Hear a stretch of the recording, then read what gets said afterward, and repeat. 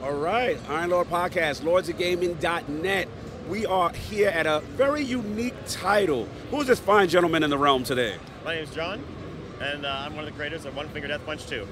Wow. Now, this game, I have to admit, the art style looks absolutely fantastic. And this is a sequel. I'm completely new to this game. So please educate me on One Finger Death Punch. What is the premise? Yeah, it's a two-button stickman fighter. I would say probably one of the best stickman fighters ever made. One of the best two-button games ever made. Woo! And certainly is the fastest brawler ever made. The fastest. Yeah, it really is the fastest brawler. I challenge anyone to show me a brawler faster than this when it gets ramped He up. talking that talk. I love that. No doubt. So one thing off the top, I'm old. I'm a lord of the realm. I grew up on 70s kung fu flicks, right? Yeah.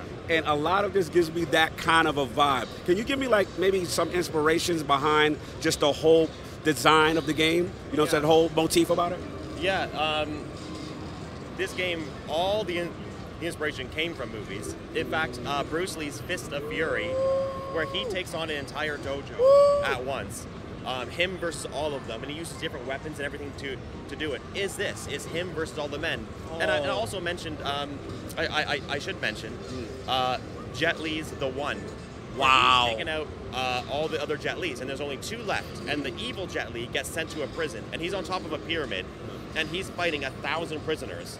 That is this. One man fighting 1,000 enemies from different angles. So that, you know, the core inspiration comes from those two films. Yo, I'm so glad you said that because, again, a lot of our core, we grew up on those style flicks, the Jet Li's, the Bruce Lee's, the Run Shaw kind of films. I mean, it's the essence of it. So as far as the two-button mechanic, now let's get into mechanics itself. Like, I noticed, like I said, the enemies are coming at you. It's one button with strikes. Oh, is it blocking? Tell me, like, the basic gameplay as you progress fighting all these enemies. Okay, so when an enemy enters, or I guess is close to you on the right or the left side, that side lights up saying it's now a valid target, press me. And essentially, the character will do a finishing move if he only has one life left, or it could do anything like a block, a hit. So if you have a 4-hit enemy on one side and you got to hit him 4 times, most games would have you punching him 4 times. But not this game. This game, your first attack could be a block, hit, block, finish. Wow. And that's what gives the kung fu kind of feel. Yeah, like, if you ever watch, not Street Fighter at its highest level is pretty freaking sick looking. Just regular Street Fighter, there's not a lot of blocking going on. But when you see a martial arts film, it's back and forth. It's back and all the forth, time. exactly. And that's what we create with some of these enemies too. Do that very thing, back and forth.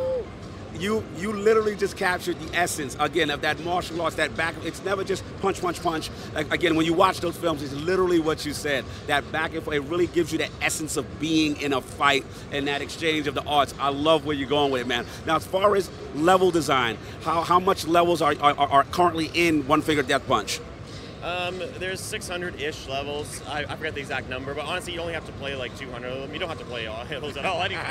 But and it is repetitive. Those levels, you know, we have 13 different game modes in there that mix it up a little.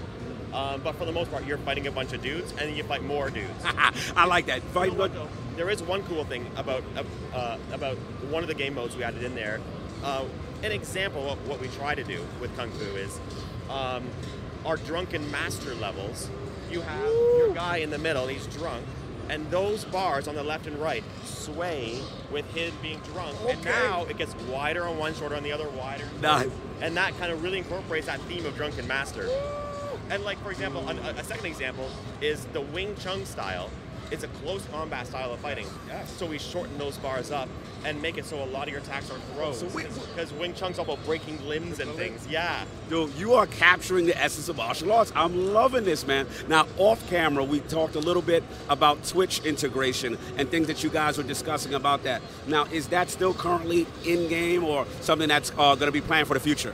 Yeah, we have a little piece of it in-game that we experimented with, and it did so well that we're planning to add a lot more, and we'll have it all ready, hopefully, by launch on April 15th.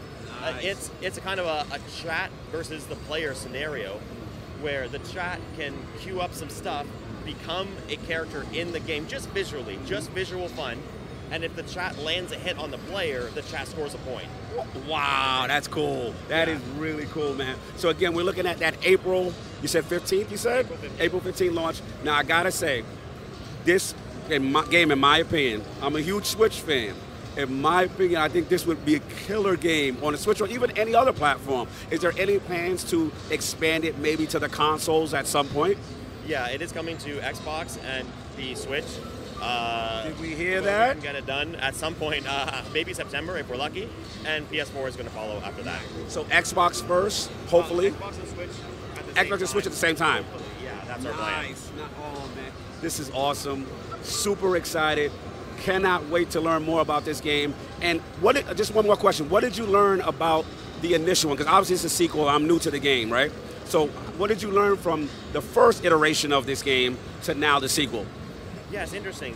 We had some people on Steam play the game for 60 hours, and they'll give it a negative review because of some little mechanic that felt unfair. And there was a few. They just couldn't iron them out. In this game, we have about 50 or 60 little subtle things that we do to make the gameplay fair in all circumstances, no matter how fast it's going, and it can go blazing fast. And I think making every element seem completely fair, where, no, I got screwed, that is not going to happen. If you missed or got hit, I want the game to make sure that you felt like you made that error and the game didn't do that to you. That's awesome, and it's actually, it's fair and shows balance, which is what I like. That's what we tried to do, at least. Whether we succeed or not, I guess I'll leave that to the players. And the last thing I'll say is, I love the inclusion of weapons and how visceral the game is. Like, tell me about, like I said, he's blocking ninja stars and doing that kind of stuff, and bows. What other weapons do we have in the game, do you know? Yeah, there's like 14 different weapons that you have in there. Now, in all fairness, they're all the same. It's just visual flair. But the way you transition from weapon to weapon, you'll pick up a weapon, fight a bit, drop it, pick up another weapon, grab a dagger, throw that. It kind of mimics the idea of a Jackie Chan film, where he's fighting someone and he's, using a frying pan to fight someone off whilst cooking eggs with another frying pan, and then he finishes them and he finishes his eggs. That kind of humor and complexity to those scenes we're trying to incorporate in this game. I am absolutely loving the fact that your representation of martial arts in this game is so cool. Dude, we cannot wait. Again, April on Steam. Yeah, April 15th. April 15th on Steam. Then we're doing Xbox and Switch, hopefully later in the year. Yeah. And then hopefully again PS4 afterwards, right? That's right, yeah. Awesome. One finger death punch. This is one of my favorite games of the show. Iron Law Podcast approved. We can't wait to learn more. Thank you so much. Thank you very much for your time. I appreciate it.